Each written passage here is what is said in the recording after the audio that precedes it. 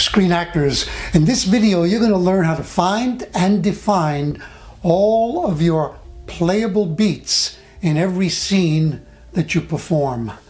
And when you do, it's going to quickly make you a more interesting actor to watch. Do you think that that might help you to get more gigs? You bet it will. I'm Louis DeBianco, and this is my channel, Screen Acting Success. This is where you come every Friday for more tips, techniques, and secrets to help you become a more compelling working screen actor in demand. If this is your first time here, click subscribe. Give the video a thumbs up. Stick around to the end because I'm going to be giving away some free training that you're not going to want to miss. Now, this video today is a supplement to my most popular video, which is called How to Find Beats in a Script. It's gotten thousands of views. People get a lot of value from it. You're going to see a link to that one toward the end of this video. You're also going to find a link below in the description. And I suggest that you watch the two of them together. Well, you can't watch them at the same time, obviously, but the two, as I said, supplement each other. They each take a slightly different perspective on beats, and what you gain from both of them is going to arm you with everything that you need to become a really captivating screen actor. Now, why should we even bother to study and master beats in a scene, this script analysis? Because it's going to cultivate and develop for you the actor's mindset. What does that mean? It means that you're going to learn to read a script so that your eye goes directly to the things that are playable. And they're not on the surface. They're going to be hidden behind the dialogue. But you're going to be able to quickly, even instinctively, find those things, incorporate them into your work, and show up as a pro every single time. Can't talk about beats without discussing units of action. And we can't talk about units of action without talking about our good friend Konstantin Stanislavski. You know, that dude who was born in the 1860s in Russia, who gave us the system that became the method that has influenced and still influences great actors today. Stanislavski had a marvelous way of reading scripts. And by the way, it's important to emphasize that most people don't know how to read scripts. I didn't know how to read a script before I really got involved in acting, because we're taught to read books, fiction, nonfiction. But when we're reading books, that's passive reading. We're reading for what? Information. You can't play information. When you're reading as an actor, you're reading to find the dramatic action which will enable you to make that script immediately come to life and make your characters rich, full, and compelling, almost hypnotic to watch. So that's what you're going to develop, the mindset and the eye to cut through what is just information in a script and go right to the heart of what makes it flesh and blood that is exciting to watch. Mr. Stanislavski looked at a script and he would tear it apart or analyze it in terms of what he called units of action. There were large units of action. Those are the acts and the scenes. But for you, the actor, there are smaller, even sometimes tiny, maybe even imperceptible, invisible units of action that we call beats. Mr. Stanislavski called them bits, B-I-T-S. But hey, let's cut him some slack. He was Russian. And, you know, when he spoke English, he had a colorful accent. So I'm sure what happened when he was discussing this with passion, he said, we're going to learn how to find the beats He meant bits, but the beats. Hey, anyway, we have beets. Luckily, he didn't give us the beets that we eat because, well, you can't play those. You got to eat them.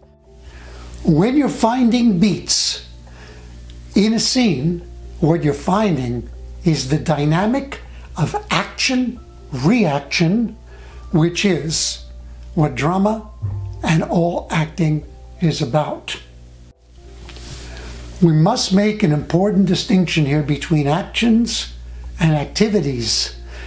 An activity in a scene is simply a physical task that you are performing, that you're doing as you are moving toward fulfilling your dramatic action. Think of your action in a scene, the main action that defines the entire scene. It's the same thing as your intention. It's what you are fighting for. You define it with a verb, an active verb with the word to in front of it. To persuade, to coerce, to humor, to charm, etc. Now, what we're going to do is going to be a lot of fun. We're going to learn about this by actually looking at a scene that you could put on its feet, and I wish that you do, that you work with a partner and do it. And it's a one-page scene. This kind of scene is called an open or contentless scene because all it gives you is the dialogue. And the dialogue, even if you are line perfect, is not what is going to make the scene come alive. It's what's hidden beneath the dialogue. And it also is an open scene because it doesn't tell you who the characters are, what their relationship is, or what the given circumstances are. All of those things are choices that you're going to make, and for everybody watching, there will be a totally different scene. So what I've done here is just taken the dialogue, and I'm just going to, here it is on the screen. I'm going to read it not for performance, but just so that you can hear what A and B sound like as they're interacting with each other. Hi, hello, how's everything? Fine, I guess. Do you know what time it is? No, not exactly. Don't you have a watch? Not on me. Well, what? What did you do last night? What do you mean? What did you do last night? Nothing. Nothing? I said nothing. I'm sorry I asked. That's all right. Okay. What we do pick up from just hearing that is that character A is suspicious and mistrustful of character B, and would be a good guess to say that B is probably holding something back from A. Now, I've created a series of action verbs that are beats for each and every line of the scene, and when you look at them together, you will see that there is a dramatic story going on, a dramatic action. Now, to be clear, each beat is a different action, but your action, overriding action for the scene, is your intention. Your intention in the scene won't change from line to line, but your tactics will, and your tactics are the individual beat actions that you're going to see on the screen now. So let's look at how that plays out. When A says hi, simply to engage. And B meets A on A's level, says hello, engages right back. How's everything? Could be a probe, trying to see what B will reveal, but B doesn't give anything away. B says, fine, I guess. I would say that action is to evade the probe. Do you know what time it is? Now A is beginning to challenge. Still, B holds his or her ground. No, not exactly. Disarms the challenge. Don't you have a watch? Well, A seems to be moving in. We could say trying to corner B. Successful? No. Says not on me. Evades being cornered. Well, now A is applying pressure and B doesn't take the bait. Well, what? Thwarts the pressure. What did you do last night is the first direct question. Not dancing around it, but actually saying, this is what I really want to know. That I would call a confrontation. The action there, the tactic is to confront. And again, B holds his or her ground. What do you mean? Diverts the confrontation. And A repeats the confrontational line. What did you do last night? By repeating it, I would say it's a barrage. He's barraging. Or she's barraging. And again, B resists. Nothing. And now, A won't let up. At this stage, I would say the next beat is to bully. Nothing? He asks, or she asks. I said nothing. That's a strong answer, so I call it to retaliate. And it has a good effect on A because A goes, I'm sorry I asked. Call that a retreat. And B goes, that's all right. Call that to pardon. Later on, after you've watched this video, look at those one-word action verbs, and you'll begin to see playable actions. You'll find a playable scene.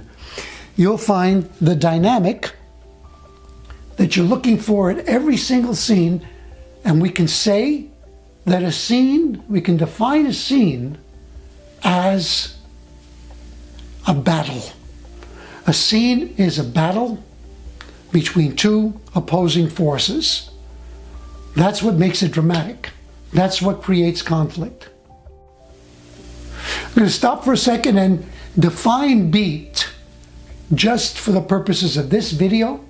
And a beat is an action initiated by your character, an action that you initiate toward another character in the scene, in the script, and or an action that the other character initiates toward you. And that creates the give and take, the dynamic of action-reaction that makes a scene an interesting battle. Let's take this analogy a step further and give it a strong visual image that'll help you really appreciate what dramatic action really is about. Let's look at fencing, the sport of fencing. When two people duel with swords. I chose it because it's easy to see, it's clean, it's elegant, and there's definitely a give and take. Give and take. And the language used in the sport is perfect for an actor's mind. The initial aggressive move by one character is called the thrust. And the counter move, the warding off of that thrust, that attack, is called a parry. P-A-R-R-Y. So the give and take of a duel, which is a scene, is thrust, parry. Thrust, parry. Give and take, back and forth. See the image on the screen, imprint that into your mind whenever you're looking at a script. This This will make the script immediately and the scene immediately take on urgency, importance, a dynamic, active quality. A duel is not passive. And when we're watching a fencing match, it can get pretty exciting. I mean, yeah, the people are padded, they're not going to really get injured, but the battle feels real, and it's rapid fire, back and forth, back and forth, back and forth, thrust, parry, and we're engaged. That's the image you want for whenever you're performing a scene. So, we've looked at what makes an actor's mindset, how to define a beat, how to distinguish between actions and activities, and then we actually broke it down with a real scene for you. And finally, this powerful visual image of a fencing match, a duel, to help you really get inside of your body and your mind what acting is about. When this really lands for you, you're going to get to that point that they call unconscious competence. That's mastery. That's when you're making the right choices as an actor without thinking about what to do. Choices that are compelling because they're playable, because they have high stakes, and man, you are on your way toward building a really successful career. If you've gotten value from this, then definitely please leave your takeaway in the comments below. It's going to inspire more actors, and it'll also help more actors to just find the video. And if you haven't subscribed already, do it now and give the video a thumbs up. I promise you some free training. On the screen you see a copy of the ebook I wrote. It really is an ultimate guide to self-taping. It has everything from acting tips to recommended gear to important information about how to light and get the best sound. And I give you a diagram of my actual studio that I'm shooting in right now. I encourage you to use that diagram to replicate it, because it's going to take your self-tapes to a whole other professional level. The link is below. The book is free. Download it right after you watch this video and start applying what you learn. You're also going to find a link below to my latest online course, Self-Taping Mastery. That takes a deeper dive into self-taping, and it gives you the opportunity to interact with me, because I'm going to be in every single module, holding you by the hand, taking you step by step, and you can reach out to me with questions that I will answer. Also, when you check out what I'm offering with the course, you're going to notice bonuses, and one of them is a completely separate online course in live auditions. Covers everything from what to do before the auditions, as you travel to the audition, when you're in the waiting room with other actors, where you can be taken out of the game, when you're inside with the auditioners, and what to do on the way home. I sell that course separately for $199. It's yours absolutely free when you enroll in Self-Taping Mastery today. It's my gift to you. At least check out what I'm offering. If it isn't for you, I'll definitely get the book and start applying that. And if it is for you, I'll have the opportunity and the honor to become, to get to know you better and become your guide toward a very successful career. I always love to end with this important reminder, which is actually a theme in this whole video today, that the dialogue is important, but it's secondary always to the life that lives beneath the lines and in between them. So whenever you have a script in your hands, always feel it first, then say it. When you do both, you'll probably mean it, and then the chances are that you'll book it. Feel it, say it, mean it, book it. Go out, create a stellar on-camera career for yourself, and please let me know about it so that I can celebrate with you and share your win with the world.